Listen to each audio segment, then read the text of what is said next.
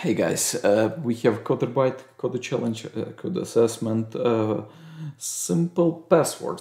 So in this challenge we will be determining if string is valid password. So yeah, let's roll.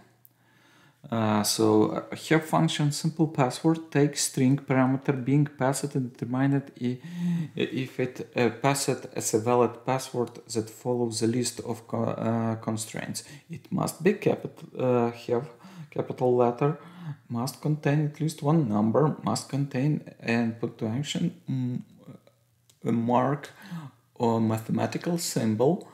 It cannot have word password.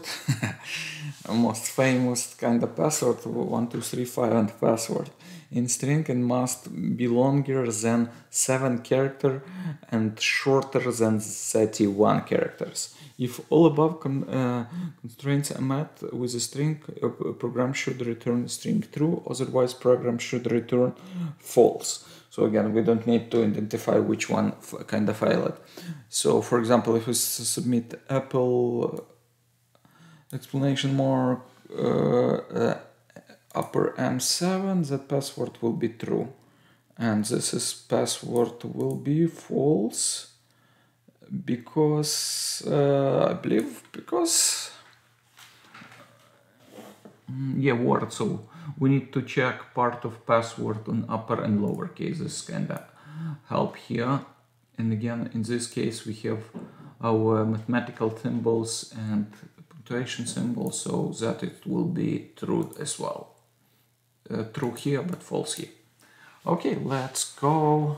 With pleasure, just kind of again other languages we can ping from, but again we will stick to JavaScript. So for that matter, yeah, let's come up with some implementation here. So yeah, in this case we just basically need to go through the string and to check all constraints. So in this case we can use our built-in JavaScript kind of regex. In this case regular expression. So we'll go and check if at least one of them will have it. If doesn't, we'll return false. So we'll check and let it go if it's all good. So only the true password will survive, kind of through verification again from A to Z. If it's we have at least one, it goes. After that, we will check at least one number. So again, we're going through 0 and so we'll receive it. After that, we'll go with punctuation on mathematical symbols.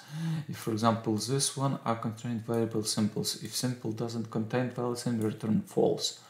Again, we got uppercase, excremental, and is equal. So after that, we will check case insensitive passwords that we discussed. So we'll got again take into consideration. We use GI here again, return false. After that, we will go and check just basically length. That it's simple. Again, we said more than 7 should be, and less than 31. And again, if any, we'll bounce it. And again, if all good, return true. Let's run the test case. Correct. We should be good. Again, I believe here could be more, especially if we will need more characters. So let's go with submission.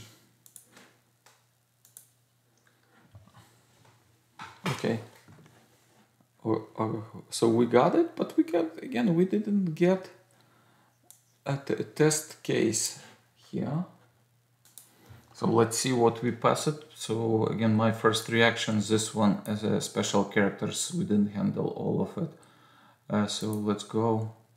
And yeah, exactly. So we'll need, instead of having this, provide the all variety of this. Let's see if we can do a real quick test here, or raise the update.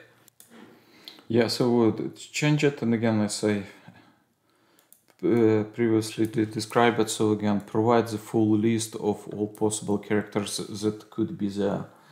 So that was the issue with initial code. So again, just expanding regex regular expression. So we got it. So again, let's stick to this code. Again, we got all 5 pointers, and again, all use cases, test cases are passed. All right, so it was simple password. Again, we went through the whole motion and even updating. So let me know if you'd like to see any other challenges or assessments out there, and what languages and maybe other platforms out there. Thank you for watching. Please like, subscribe, and see you guys in the next one. Thank you. Bye.